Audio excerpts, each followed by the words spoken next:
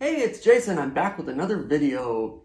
Today, I'm going to try something a little different and talk about the glory days of Magic the Gathering. So I was a big player in 1994 and 1995, and I tried to rebuild my old tournament deck. So I was going to go through that and show just kind of which cards are still available, which cards are no longer available, and which cards are legal in a couple of modern formats. So let's have at it. So my old tournament deck was what you would call mono black, with just a tiny bit of white in there, and I'll explain why in a minute. But I gotta say first off, you know, in 1994 and 95, it wasn't uncommon to have the full set of Moxes and the Lotus. You know, you could have one of each in every deck, and a lot of us did have one of each in every deck, and it was kind of cool when you could buy a black Lotus for the same price as the Shivan Dragon. Those days are obviously long gone. So for a substitute, Lotus Petal. It's legal in Legacy, and it's restricted to one in Vintage. It's such a good card. I picked up like 5 of these, and they were about a quarter of a piece, so I usually throw one in every casual deck just for fun, but come on, 0 mana for it works just like a Lotus, only gets you 1 mana. So that right away would not work in Modern or Standard. Felden's Cane, pretty much the same thing. I used to throw one of these in every deck. Not legal in Modern or Standard either. Not looking so good. So I said a little bit of white. Back in the day, you couldn't have a deck without disenchants. So you'd use the original dual lands. Well, you can't really pick up 4 Scrublands without spending a fortune, but the next best thing is Godless Shrine. And I like this one because it's a plains and swamp, so that'll help the nightmares. And Disenchant is available, or is legal in Standard and Modern. And Godless Shrine is legal in Modern, but not in Standard. Let me try to make some piles here. And then we have Dark Ritual. My old black deck was built around Dark Ritual and the Lotuses, or the Lotus and the Moxes. I filled it up with creatures you could get out early, assassins, hypnotic specters, and vampires. So I looked up the legality of Dark Ritual, and what the what? You're going to tell me Dark Ritual, which has been reprinted a million times in various sets, is not legal in Standard or Modern? That's very frustrating, and it really hurts the theme of this deck. But let's move on. So that's kind of a bust. We've got the Specters, as I said, because of the Dark Rituals and the Lotus. You know, sorry to be the nostalgic old guy, but I remember one time, you know, I had to turn my opening hand because of Dark Ritual and the Lotus. I had 2 Hypnotic Specters out in the first turn, or one time I think I had a Specter and a Vampire in the first round, and those were fun times. Hypnotic Specters are legal in Modern, but not in Standard.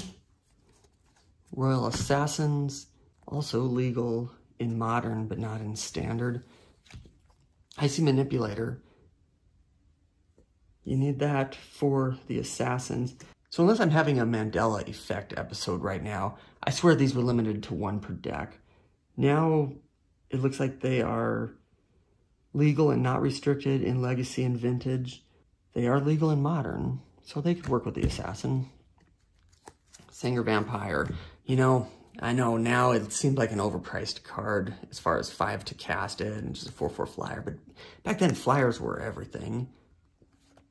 Singer Vampires, I still have nostalgia about them, and I still think the original art is the best. They are also legal in Modern, but not in Standard. We got Vampire Bats. I used them from Legends back then, and I just picked up a cheap 10th edition printing here. They're legal in Modern, also not in Standard. All of these are legal in Legacy and Vintage so far. Will-o'-the-Wisp, also great. I know an 0/1 flyer with Regenerate isn't that big a deal, but 1 mana, and then you throw in 4 Bad Moons, and you've got a pretty strong defense there. Will-o'-wisps are legal in Modern and not Standard. And Bad Moons. Bad Moons are funny. Sometimes they cost a lot and sometimes they don't. I got these for dirt cheap. And they are not legal in either format, which is really bad, and it hurts this deck. It doesn't hurt it as much as losing Dark Ritual does, but it really does hurt it. So it's kind of surprised because these have been reprinted too. And they're not that, I don't know, you'd think they'd be legal. Okay. Okay, so I had Demonic Tutor, and that back then was limited to 1. Right now, I believe it is still restricted to 1 in Vintage. Diabolic Tutor does the same thing, just costs 2 extra mana. Diabolic Tutor looks like it is legal in Modern, and it is not restricted in Legacy or Vintage. So I guess if you want 4 of those for whatever reason, you could. Unholy Strength, you know, that with the Will-O-Wisps and the Black Knights and Hypnotic Specters just really help power this deck as well. And Unholy Strength is legal in Modern, and again, not in Standard. So is anything legal in Standard? Like, seriously, Disenchant is my only Standard legal card in this old deck. That's crazy. I threw in 2 Black Knights. You know, sometimes I'd use Drain Lives instead of Black Knights or Vampire Bats, and sometimes I'd have 4 Black Knights, and it just kind of depended on the opponent. But Black Knights, you know, 2 mana for 2/2 with First Strike back then was a big deal. Even without the protection from white, it was still a powerful card, and then you stick on a Holy Strength, you got a 4/3 guy with First Strike. Come on. They are legal in Modern, but not in Standard. Nightmares, okay, I picked these up cheap too. 2 original art, I think 4th edition, and 2 M15 edition.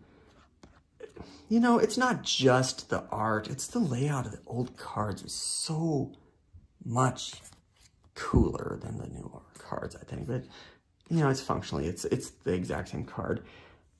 Nightmares were always my pet. They are legal in Modern and not in Standard, just like everything else. And that is it. The rest of this is basic land. So as we see, Standard format isn't even an option for a deck like this. And really, Modern would be okay, but without the Moxes and Lotus, obviously, and without the Lotus Petal, without the Dark Rituals, there's really nothing standing out about this deck. So if I was going to continue using a deck like this, you almost have to go Vintage. You know what? Hold that thought.